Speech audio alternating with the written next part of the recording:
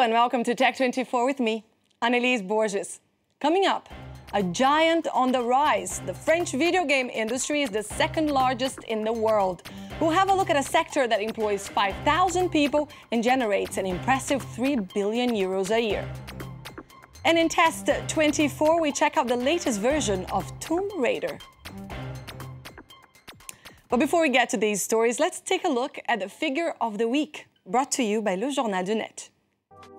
Every month, internet users spend nearly 27 hours online. British internet users are the most prolific, spending almost 2 days per month online, followed by Dutch and Polish surfers. French internet users are the fourth most frequent surfers, averaging 30 hours a month. The Swiss and Austrians are Europe's least dependent web users, spending almost 18 and 16 hours online per month. You think about France and its cultural exception, and what comes to mind? The comedies of Molière, Jean-Luc Godard and the Nouvelle Vague, Amélie Poulain? Well, think again. The primary cultural industry in France is the video game, or at least the largest cultural sector by sales.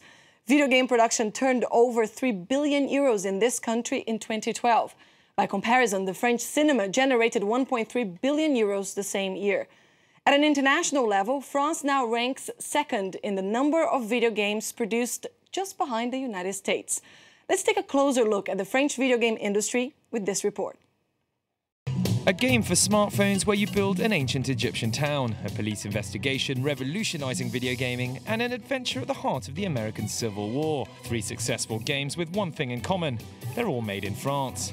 This Parisian startup began with only 4 employees in 2008. Today, there are 70. Why? It was among the first companies to create games targeting social networks. So this game's called Pyramid City Adventure. It's based around building a town in ancient Egypt. You need to stock up your homes with food so that you can then collect taxes, for example. The game is free, but you can spend small amounts to build your town more quickly. The company only needs 5% out of the 100,000 gamers to spend money in order to break even. A business model now copied by all the big game studios. Some say it's the future. Today you can reach the consumer directly, so a developer working from his garage can create a game and make it available to millions. A game which sends you texts, emails, and asks you to solve an investigation by researching clues on the internet. Alt Minds is a French creation and claims to be a unique gaming experience. No joysticks, everything functions through a social network. Minute by minute, hour by hour, you receive different information, different characters, and then you can click on videos or click on a document and analyze it. You have to scrutinize videos filmed specifically for the game by real actors. This French game developer is bending the traditional gaming rules. It's a new style, a new way of playing games, where video games, TV series, social networks, and literature all come together. You spend a lot of time reading, and it's like an interactive novel. In the classic action video game category, Ubisoft, the French developer, is competing as an equal with the biggest US studios. Assassin's Creed is theirs, as well as the Raving Rabbids series known in France as Les Lapins Crétins. But what's the key to this French success?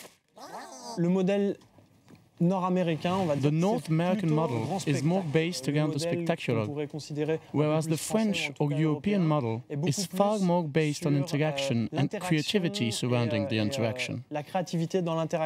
Thanks to the internet and smartphones, the video game market in France is still on the up. In 2012, it totaled 3 billion euros, twice as much as the movie industry.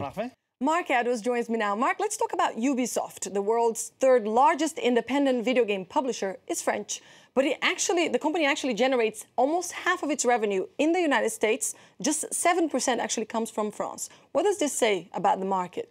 Well, the most important thing to retain is how huge the US market is as a whole compared to the rest of the world. But also, I mean, the video game market in France is very complex. If we look, Ubisoft with titles such as Assassin's Creed and Splinter Cell actually has its major operation in Quebec, in Canada, and where it's got 2,500 employees. Now, the problem with France is the tax incentives for video games are very, very hard to achieve. In fact, last year, only 3 titles were able to take advantage of this.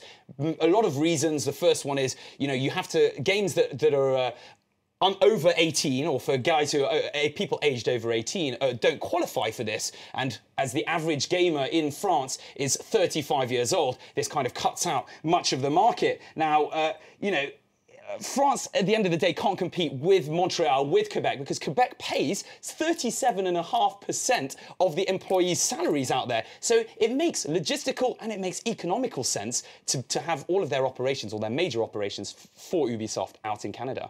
Okay, thanks for that, Mark. And we'll move on now, because it's time for Test 24.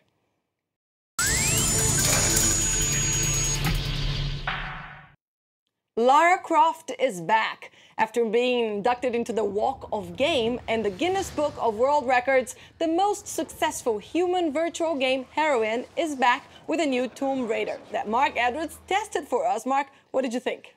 And this, I'm going to be absolutely honest, I loved it. I absolutely loved it. Spend the whole weekend. Best part of this job is having to test games, and testing Tomb Raider was a fantastic experience. It was great to see Lara Croft back. Let's not forget how much of a game changer she was when she first appeared. You know, the first time we had a lead part, a protagonist that was a woman who was strong, who wasn't, you know, just being sort of rescued by big strong men just there for eye candy. She was doing the rescuing and leading the adventure. And in this game, it's a very cinematographic game.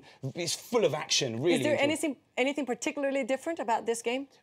I guess the main difference is how different it is from the original. We don't have as much of the puzzle-based action that we did, where you spend a lot of hours trying to work out exactly how to complete the level. This is far more of a linear story where you just follow Lara around, and the script is very Hollywood. You know, the production levels are through the roof, and it gives you this whole all interactive experience that really is very enjoyable. Now, briefly, how did you rate it? Right, visuals, as I said, the graphics are fantastic. That was a solid 9 out of 10. It's the best game I've had in a long time. Playability, easy to play. Longevity, they could have done with a bit more multiplayer, so it only gets a 7 out of 10. But overall, it is a great game, highly recommended, with an 8 out of 10. Thanks for that, Mark, and thank you for watching this edition of Tech 24. We leave you today with a special version of Donkey Kong. YouTube user Mike Micah hacked Donkey Kong so that his 3-year-old daughter could use a female protagonist named Pauline to rescue Mario, as opposed to Mario rescuing Princess Peach. There you go. Thanks for watching. I'll see you next week.